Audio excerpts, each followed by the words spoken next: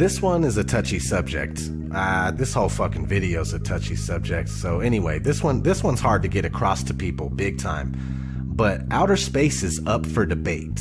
Space programs are compartmentalized, and most astronauts are Freemasons that have to swear an oath of secrecy when dealing with the so-called missions. The thing is that there is so much footage of NASA and other space agencies making mistakes. Sometimes we could see bubbles in the spacewalks. Sometimes we could see harnesses and wires on the people in the International Space Station. The permed hair that moves nothing like it would in zero gravity. These are huge red flags. Not to mention the Van Allen radiation belt. The Van Allen radiation belt is a layer of energetic charged particles that is held in place around a magnetized planet such as Earth by the planet's magnetic field. Sounds kinda like a dome if there is one. Oddly enough, one of NASA's employees admitted that this radiation belt needs to be figured out before humans could pass through it. Listen closely. As we get further away from Earth, we'll pass through the Van Allen belts, an area of dangerous radiation. Radiation like this could harm the guidance systems, onboard computers, or other electronics on Orion. Naturally, we have to pass through this danger zone twice, once up and once back. But Orion has protection. Shielding will be put to the test as the vehicle cuts through the waves of radiation. Sensors aboard will record radiation levels for scientists to study. We must solve these challenges before we send people through this region of space. Let's talk about satellites. We've already discussed how there are no pictures of the Earth, so are satellites even real? Not likely. Ground towers are built all over the world and are more than adequate to relay our television, radio, and cell phone service. All GPS is done through land-based towers, and things like Google Earth are taken with high-altitude planes, and most of them are just done with cars on street level. Did you know that satellites were actually invented by Arthur C. Clarke, the science fiction author? I didn't know that. they shortly became science fact after that. The geostationary satellite, look it up. It was created by a science fiction author.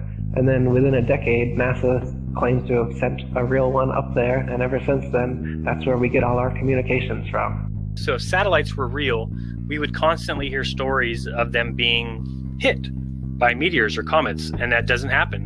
No one's ever lost their direct TV feed during the Perseids meteor shower because one of the meteors knocked out one of the satellites. It doesn't happen, it's never happened, and it won't happen. And that, to me, tells me there is no satellites. You would constantly be worried about them, and you would constantly hear about them having something happen, and it's so rare that you hear that.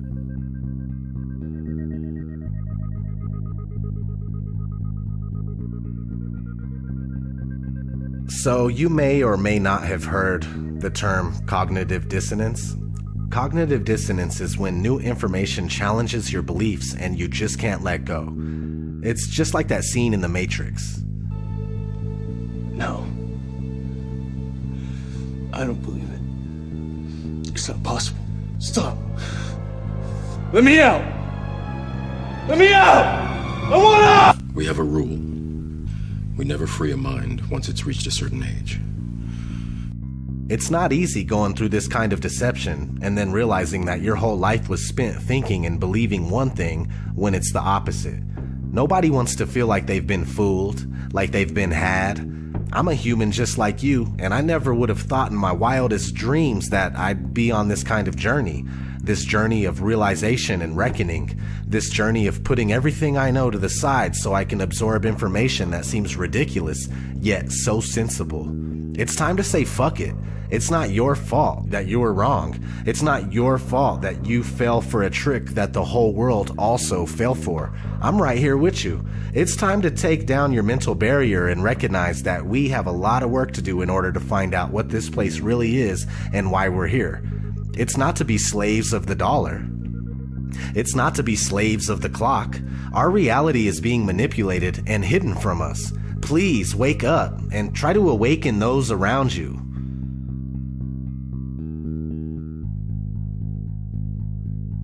So how did this happen? Okay, let's start in the classroom. The first time anybody enters a school classroom, they are introduced to the globe model of the Earth. This three-dimensional scale model of the Earth that has never been proven was invented in the 1400s. Fast forward to 1927, a big-budget movie company called Universal Pictures came out with its movie intro, and guess what? The spinning ball Earth still hasn't been proven. This is 30 years before NASA was founded. Over the years, Universal kept coming out with similar logo intros, and to this day, we see the spinning ball Earth before many of the movies that we watch. Besides, there are countless movies about outer space that use the same model. We have been indoctrinated, and it's as simple as that. For the spherical Earth to remain unproven after this long is a wake-up call to everybody that lives here. We need to shed this programming right here, right now, and find out what the fuck is going on. No more embracing this sick illusion that was created by psychopaths. I'm going to keep searching for answers and trying to make something happen. All I want to know is, who's coming with me?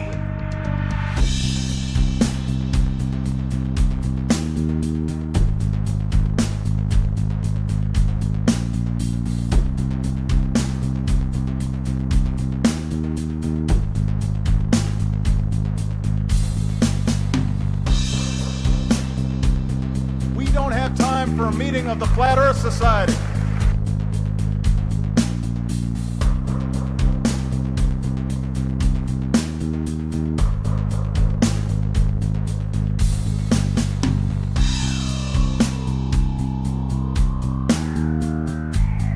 I'd like to be an explorer, like the Great Magellan. Oh, you're too late. There's really nothing left to explore.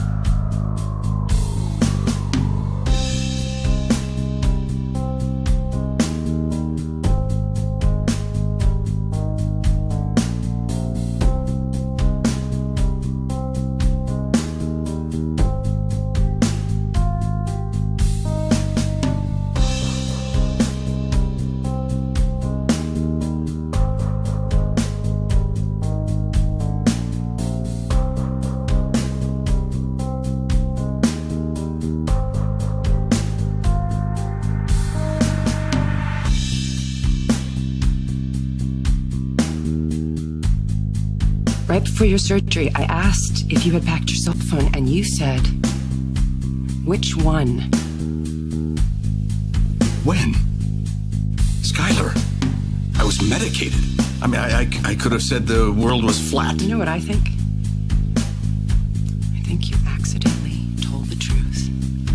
The world was flat. You know what I think? You accidentally told the truth. The world was flat. You know what I think? You accidentally told the truth.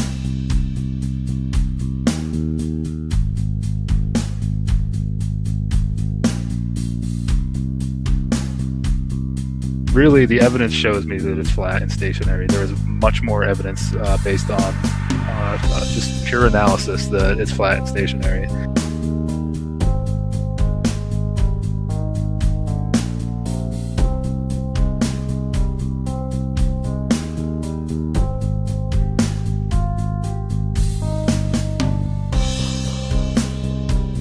So it's not actually a sphere, it's oblate, and officially it's an oblate spheroid.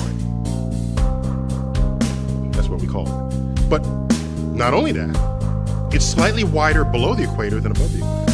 A little chubbier. A little chubbier. Yeah. Chubby's a good way. It's like pear-shaped. Yeah.